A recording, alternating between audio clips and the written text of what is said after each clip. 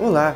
Hoje eu legendei um vídeo de uma palestra de um dos cientistas responsáveis pelo computador quântico, o The Wave. Se você tem muito interesse em saber sobre como funciona o nosso universo e as nossas realidades, esse vídeo vai ser muito interessante para você. Se você quiser saber minha opinião, ela estará no próximo vídeo aqui do canal. Está certo? Vamos assistir!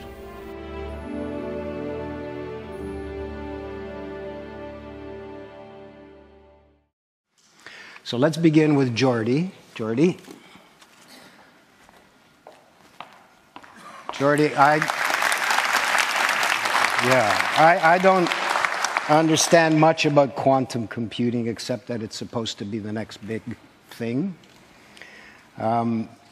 in power and in speed, and that you are the only company in the world now actually making one.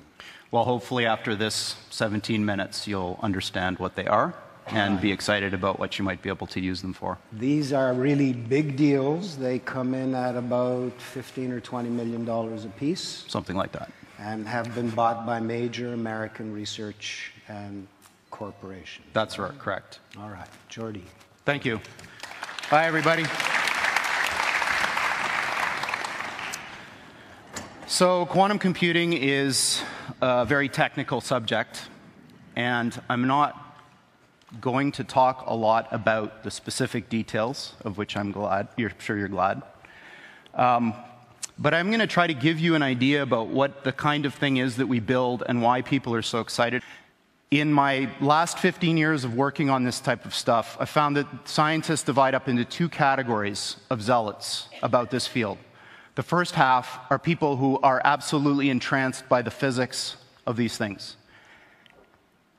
This quote is from a respectable scientist, in fact, one of the founders of this field, that may look a little strange to you who don't follow theoretical physics, but there is a very clear prediction that our most successful theory of nature makes, and that is that there are an enormous number, mind-bogglingly large number, of parallel realities, as real as this one, that have different consistent histories. So imagine a world where all of the laws of physics as we know them are obeyed, but different decisions were made along the way. Different decisions at the level of tiny microscopic particles, different decisions all the way up to what you chose to eat for lunch, and whether you chose to come to this session or not. Quantum mechanics makes a very specific prediction that all of those are as real as the thing that you remember. And this is bizarre, because we don't see those other things. But science has reached the point now where we can build machines that exploit those other worlds. And quantum computers are perhaps the most exciting of all of these that we have within, or almost within our grasp right now. So people from a physics background love this. They want to understand the world. They want to understand the universe, how it all works. So these types of computers now are being thought of in the same way. They're not terrifically powerful yet, but they're doing something completely different than what your computer does. And that thing is like flight. It gives these computers access to these new resources, maybe you could call them parallel universes, in order to do something that you couldn't otherwise do. And that's not the only one. In fact, the one I'm going to come back to and talk to in the context of the story that I'm wrapping this in was recently installed at NASA. And Google was the primary interested party that pulled this whole thing together. And this one is really exciting to me, because what they're going to do is apply this machine to an area that I think is fundamentally important. It's a crux of our future as humans. And that's, can we build machines like us? So, building machines like us might be possible. I certainly believe it is. I might be wrong. But what I do know is that the types of approaches that people are taking now to build intelligent machines benefit immensely from what this machine that we've built does best. So what this center is about is applying this beautiful new computational idea in the service of trying to make intelligent machines. Now, I can't think of anything personally any cooler than trying to use quantum computers to build intelligent machines, so this is very exciting to me. Steve Jurvetson has been a longtime friend and investor in the company, and for those of you who don't know him, he's a Silicon Valley investor who's probably the smartest VC that I know of, and certainly the one that's the most attuned to technological trends. He's on the board of SpaceX, Tesla, Synthetic Genomics, which is Craig Venter's company that's trying to build artificial life, and D-Wave, and that's it. And this is his particularly poetic way of framing the difference between the machines we build and conventional computers. This is what they look like. There are two of them. These are from our lab in Burnaby in British Columbia. From the outside, they look like giant black monoliths, big metal boxes, about 10 feet on a side, 12 feet tall. And they are powered, they have a fridge inside them, a refrigerator that cools these chips to almost absolute zero. Just a wisp, a fraction of a degree above absolute zero. Hundreds of times colder than interstellar space. Amongst the coldest and most isolated and extreme conditions that humans have ever been able to engineer. These fridges, interestingly enough, which are called pulse tube dilution refrigerators, have a thing called a pulse tube, which emits a sound roughly once per second, which sounds eerily like a heartbeat. So if you have the opportunity to stand next to one of these machines, it is an awe-inspiring thing, at least for me. It feels like an altar to an alien god. They really are impressive machines. At the heart of this big box is a tiny chip about the size of your thumbnail. And on this chip resides all of the wonder and magic that makes this thing go. I'm not going to describe in any mathematical detail how it all works, but let me give you an analogy.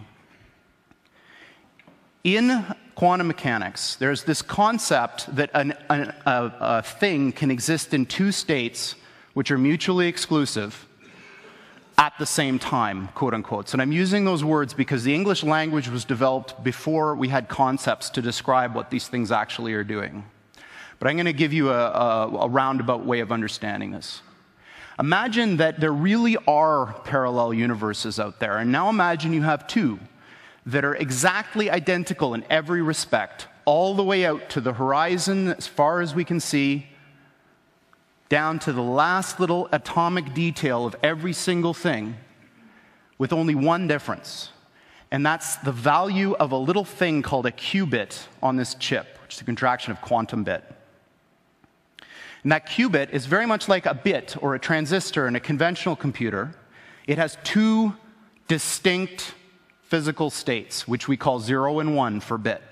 In a conventional computer, these are mutually exclusive. That device is either one or the other and never anything else. In a quantum computer, that device can be in this strange situation where these two parallel universes have a nexus, a point in space where they overlap.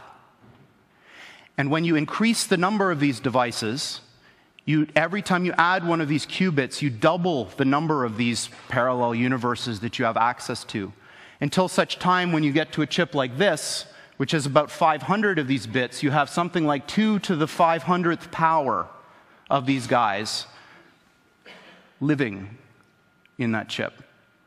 So the way I think about it is that the shadows of these parallel worlds